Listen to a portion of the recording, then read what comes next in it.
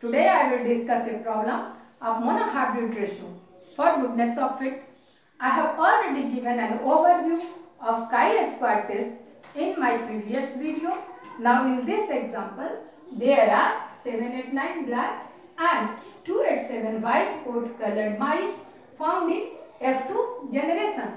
For testing that, this result is in agreement with monohybrid ratio of 3:1. We have to do chi-square test. Let's see the table. For observed frequency, black 789, white 287.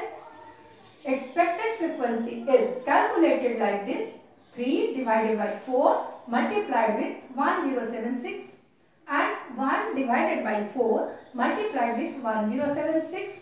Here 3 is the ratio of dominant trait black, 1 is the ratio of recessive trait white. Here difference of observed and expected frequency is less than 5. So we subtract half from this difference to get this value. Whole square of difference is written here. Whole square of difference divided by expected frequency is 0.38 and 1.14. Sum of these two is 1.52. This is the calculated value of chi-square. Now, degree of freedom n-1, where n is the number of trait 1, 2.